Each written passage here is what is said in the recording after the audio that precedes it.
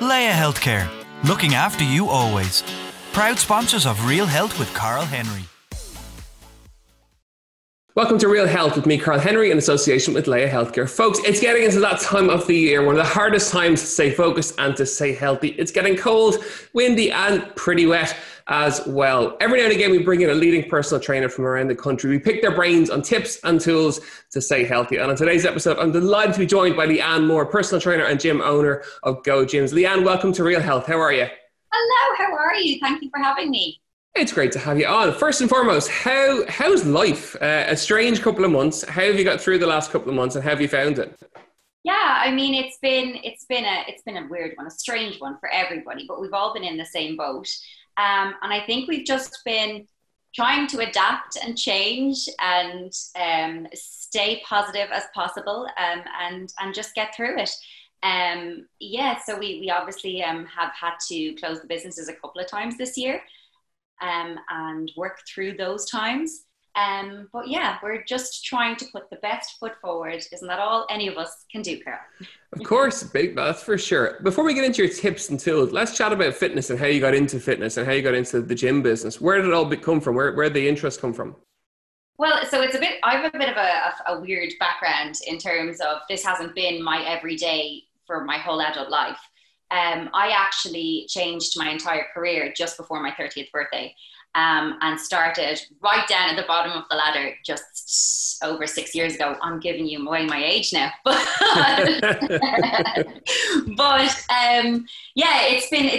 it just kind of made sense. I started my career after college in journalism and broadcast media. I worked in that field for about 5 years. I really, really, really enjoyed it. But if I'm being very honest with you, I just couldn't make the ends meet all the time. And it caused me anxiety and stress. And those are two things that I don't believe any of us should have in our lives. So I met my now husband, David, and he had owned a gym at the time. He was a trainer. He knew that I exercised every day. He said to me one day, "I don't understand why you're not doing what you love." And I just went, ding, like a light bulb moment. And I don't think it was even a few weeks, and I was already enrolled in a course, and I was submerged in gym life anyway. It's what I did. I exercised in some way, shape or form most days of the week. So it just made perfect sense for me to go ahead with that. And yeah, as I said, just a month before my 30th birthday, I qualified as a personal trainer, and here we are 6 years later, and I love my job. I love it. So it's fantastic. It all worked out well in the end. Let's chat about that for a second. I'm interested in that. You know, making those big life decisions is always a scary thing for people. And I'm sure a lot of people listening in are having, particularly at the moment, they're reflecting on life. They're reflecting on, do they love what they do or not? Does it work for them or not? And what's important to them? How scary was it putting everything that you had worked for at the time, and say, no, I'm not going to do that. I'm going to make a decision. I'm going to change into something different. How scary was that, and how did you deal with it?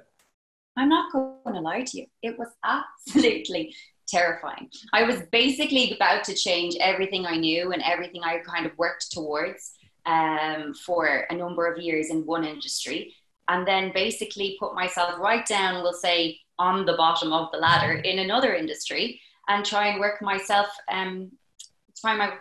way through that. So it wasn't that I was like afraid to do it, but I certainly was. I did think a little bit about it before I jumped in, but it just made sense. It made sense to what my kind of morals for my life, my goals for my life, and like the happiness of my life. It made sense for that. And it wasn't an easy road either. I mean, everything when you give up one job, obviously you still have bills to pay, and then you're moving forward, and the unfortunate stresses that come with that. But I was ready to put the work in. I was so ready to change my day to day and to do something that I knew would give me, fulfillment. Okay. And I suppose over the last few months, everything's changed in terms of gyms and gym usage. Yeah. A big push to online content. And that's something you've been good at pretty much from the get-go in terms of your online stuff's always been really, really impressive. How do you find that? And how do you find the pressures of online?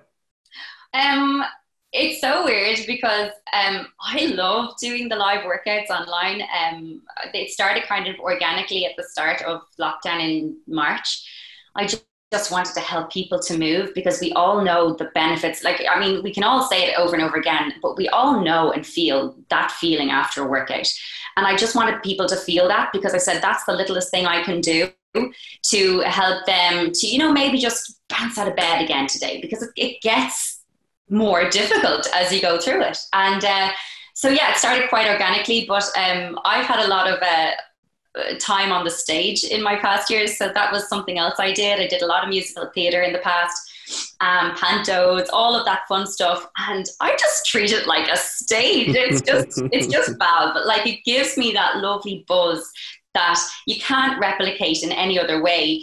And I just love interacting with people, and the messages you get afterwards, just that people are, they're feeling great now, they're going about their day. And I'm like, yes, that's what I was looking to do. So that live online element has been fab, and I really enjoy it. I have to say, Karl, that I've been quite lucky, and I touch wood every time I do mention this to any of my close family or friends. I don't really experience any of the negative side of online. And I don't know why that is. Maybe I'm inviting it in now, but I don't put too much of my life out there. I put little bits, but I don't put too much out there. And I just try to be a positive influence. And just to, if I'm having a bad day, I tend to maybe not share very much online, because you know what, everybody has a bad day, but you don't, that's for me to deal with. And I want to just, if people are logging on and looking at my my Instagram or my website or whatever it is, I want them to leave feeling a little bit brighter. So that's not to say I don't have bad days. I do bloody have them, and we all do. But I have my own little ways of dealing with that here at home. So yeah, for me, thank goodness that that hasn't had any impact, thank goodness, and hopefully it will continue that way. And I just get to enjoy all the good points of it. And people do have bad days, and they often fall off the wagon. So I suppose it's a good place to start in terms of tips and content. So from personal experience, what are your mechanisms for dealing with that in terms of staying healthy, in terms of staying positive, or maybe having a bad day and realizing it's okay to have a bad day and not feel quite so positive, but to get back on the wagon quite quickly? How do you do that, and what are your tips? So I know this sounds like I should be doing this for years, but I actually only very recently, as March, started doing something in my everyday, and Karl, it's changed my life. I basically inputted a morning routine. Now, I say morning routine, but I'm going to say daily routine for people, because, we don't have kids yet, hopefully in the future, someday, but we don't have kids at the minute. So I understand that, people's days are different. They have kids at home, there's animals at home, there's different jobs for different shifts. So this can input your evening, midday routine, whatever you would like. But this little hour of self-care for me has done wonders. All it entails is I get out of bed, I make a cup of coffee, I sit down and read a book for 30 to 45 minutes, and then I do 15 minutes of yoga.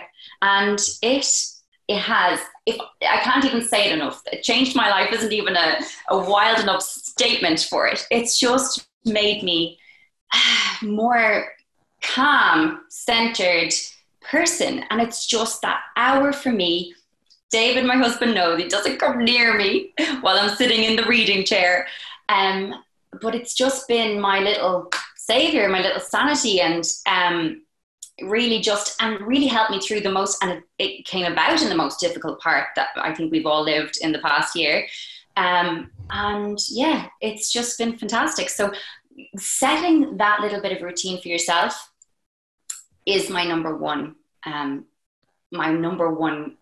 tip or bit of advice, whether it's reading, yoga, a little bit of exercise, a little bit of meditation. I'm trying to dabble in the meditation at the minute, trying to start with it. Whatever, getting outdoors, whatever it is for you, just setting that little bit of time in your morning or evening, wherever you can, and keeping that space for you. If you can start that and just even try to do it for the next few weeks, days, whatever it is, and keep on pushing with that, I really think you'll feel the benefits of it too. Okay, so it's putting time for yourself aside. It's having a little bit of mindfulness time where you immerse yourself in a book or a piece of exercise or something, and putting yourself out of the day. Well, it's your time. I mean, go so far as to put it in your diary and schedule it like you would any other appointment, but you have to stick to it. You cannot cancel on yourself. It has to be your daily thing for you. And I read an amazing book recently called Atomic Habits. And we're chasing them for an interview for the podcast. Oh, he's so fantastic. Oh, I can't wait to hear that one. The best bit of advice I read in that book was never miss 2 days in a row. And so if you don't get there, say on your Sunday, things got mad and you just had too much to do and you forgot about your little routine, your little time for you, let's aim for it for the next day. So I just loved that book. It was fantastic. So that's a top tip recommend for me. So putting yourself first is crucial. In terms of food tips, what are you seeing with clients? What are you recommending with clients? Again, it's winter, kind of almost a natural hibernation kicks in. People seem to want to eat that little bit more and eat certain different types of foods. What food tips have you got for people? My food advice is always the same. Listen, I have tried everything in the book and my whole way up through my teens, 20s, into my 30s, and then just finally came to the realization, and maybe it's old age, came to the realization that you just need to treat your body well. I personally don't count calories and I don't track macros and things like that, but I do just try to make the best possible choices I can make every single day. And you know why that's good? Because it doesn't take anything off the table. Like, I'll have a pizza at the weekend and I'll have chocolate nearly every single day. A little bit goes a long way. But I also have fruit and vegetable juices every day. We have portions of veg with our dinner. We have salads for lunch. We have homemade soups. We all know the foods that are good for us. We just need to start making the choice, I think, that what goes in does good for the body. And actually then, if your goal is something along the lines of, weight loss or shaping up or anything like that, what goes in reflects on the outside then eventually. That's what it does. So I'm not into numbers, and food is just too delicious for me to bring it down to a number, but I am into feeling good. And I know the foods that I take in are, 90% of that work. I think you're right. I think people do know generally what's healthy and what isn't healthy. Yeah. And that can often be complicated as a message so often in so many different ways. And as a brand, we'd be the same. Our clients don't count calories. They just eat normally and have the odd treat, just like that. It's important. And I think that, it's important to say to people, yeah, you probably do know what to eat. Just do it and, control it. And what about tracking food and food diaries and stuff like that? I do like a food diary if you're starting out in fitness. I do think a food diary is quite good, because sometimes we're just unaware of the little things that we might reach for during the day, and then not even think about in your all over total for the day. So I do like a little food diary. I have been a fan of keeping one myself in the past. But in terms of numbers, macros, and all that kind of stuff, I'm not great at that. I've never been quite good at maths, so that's probably where it comes from. But I do think that writing things down, it kind of makes it, yes, oh yeah, and then you kind of realize, oh, maybe I did reach for a couple too many digestive biscuits today than I should have. So that is a lovely tool to have. But yeah, as far as the total figures comes down to, it's not my way, but I don't think it's a wrong way. It's just not my way. Yeah, no, I think you're right. That whole idea of just tracking stuff, just writing it down. You can see the snacks. Again, you'll know if they're good or not. But there's an accountability component in terms of seeing it. In terms of exercise and exercising through the winter, what are the obvious go-tos? Well, I will say go to the gym, get nice and healthy on the inside. I would say that, wouldn't I? It's hard to get outdoors in the winter. The evenings are shorter. I think it's. I know it sounds so funny, but I always take up running at this time of year. I don't know what it is. Is it the refreshing coldness of the air? Is it the colours of autumn? I don't know. But if running is not your thing, I cannot tell you the strength of a walk with your dog. Like, if you don't have a dog, go walking on your own. The strength of just getting outdoors for a walk, for your mental space, and also obviously for your physical space. If running is not your thing, that would be a tool that any of us can take out of the toolbox at any point. It's such an easy one. I was actually out walking yesterday with the dogs. Haven't done it yet today, but the colors around at this time of year, it's just beautiful. Like, it's just a release for the mind as well as anything else. But try things new as well. Like, I mean, if outdoors is not a thing, it's coming in now to those evenings where it could be absolutely lashing out and you're telling me to go for a walk, Leeanne. No. Try something new. I mean, there's when the gyms reopen, there's classes in all your local gyms. Trying something new is probably the best tool I would advise anyone if they're kind of losing their lust for wanting to work out again, because it just reignites something back in you, gives you a little spark. Do something you've never done before. If you've done HIIT classes and spin classes before, why do you not try a dance class? Give it a go, see if you like it. And now the most amazing thing through all of this lockdown is that there is literally every type of class online. So you don't even have to leave home if you don't want to. You can just, have a little workout space in your sitting room, wherever it is for you, and do it there. And literally the possibilities are endless. You can be doing Tai Chi to yoga to Zumba to hip hop in your sitting room.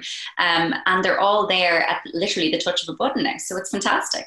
And I think most people do the cardio stuff. Certainly when we do corporate stuff, we look around the room, or even on Zoom when we do it that way, people do lots of cardio. They tend to not do resistance-based training. So for anyone listening in who hasn't done resistance or is afraid of doing resistance, talk them through that in terms of why they should do it. We see this a lot. So in the gyms, we see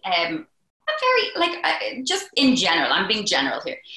The gym floor is generally male dominated, and it's maybe because females especially don't realize the benefits of resistance training, especially if you're looking to strengthen the body, to feel like physically strong, to tone the body, to build some muscle on the body. When you say build muscle, I think a lot of people go, no, I don't want to do that. The gym floor is the place to do it with resistance training, and it's so beneficial in every way. The one thing I always say as a gym owner is, do not be afraid to walk up to the reception in your gym and ask to book some time with the trainer. That is what we're there for. We're just waiting for somebody to do that. But it's such a simple thing, but I don't think people want to, or know, first of all, that you can do that. You can do that in absolutely any gym. You just walk up, you can ask them for some time with a trainer. In Go Gym, we call it an assessment, or we can book a PT session with one of our trainers. And we offer that service for free all the time. So we can make sure that, one, you're not afraid of using the gym that you are paying a membership to. And two, that, you're learning something. And the idea is not to stay with you and hold your hand through every session, but to actually teach you to do it yourself. And I think that's so important. And if you haven't yet dabbled in resistance training, I would urge you to give it a go, because you're going to feel the burn like you've never felt it before. But you'll also see the benefits. Give yourselves 4, 6, 8 weeks, and you're going to never look back again.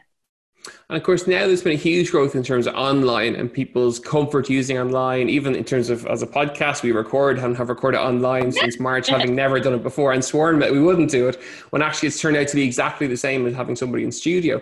So online exercise gives people a really good broad selection of classes that they can choose from every type of thing. But again, some resistance training through winter will make a big difference. So kind of look for a resistance kind of training class that you can do at home, whether you have equipment, whether you don't have equipment. There's loads of resistance that you can do at home and loads of classes that suit that.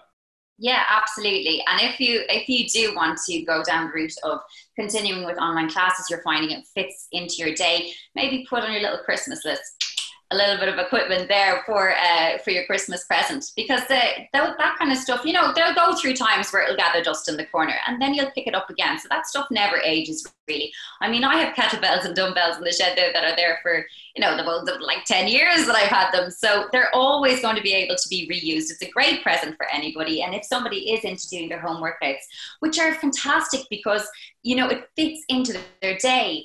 I have moms getting in touch saying, you know, I don't have to get a babysitter because I'm just doing my workout at home and I'm getting the exercise in the middle of the day when I want to do it, because, you know, waiting for to swap over the kids or something like that to go out to the gym in the evening is difficult. And I have a lot of female clients, so I'm speaking for the females.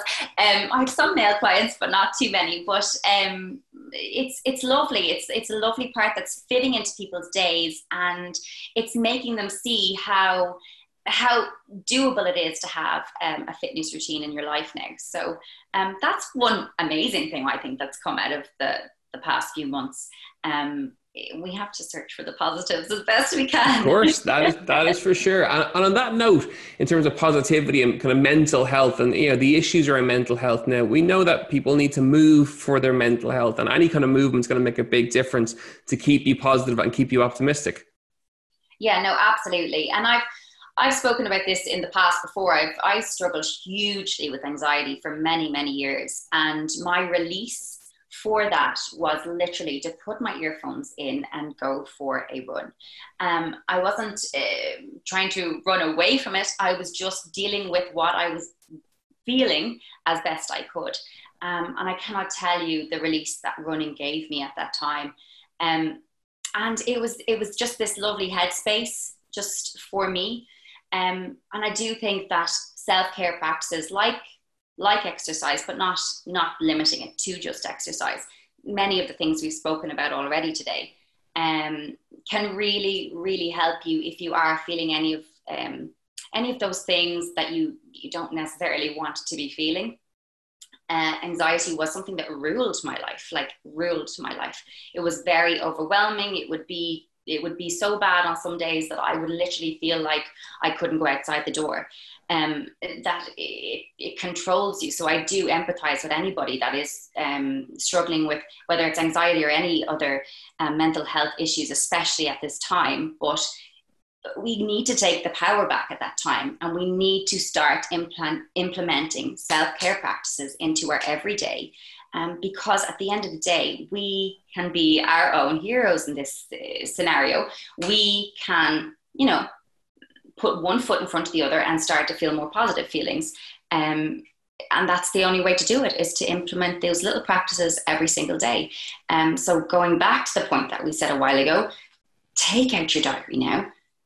Put in your next week of your time every single day, whether that is 30 minutes or whether it is 60 or 90, or if you're very lucky, 3 hours, and put it in and keep that time for you, because if you don't look after you, nothing else can work after that. It starts with you, whether you have a family of 10 or whether you're a single person. Whatever it is, unless you look after you, nothing else can work after that. So we have to put this time in, and self-care isn't a selfish thing. It's not like, oh, me time. It's a necessary thing, and especially with everything that's going on right now. And I think more so than ever, it's so funny because as a trader, you start talking a lot about self-care as opposed to just exercise, and it's not the same thing, although they do go hand in hand.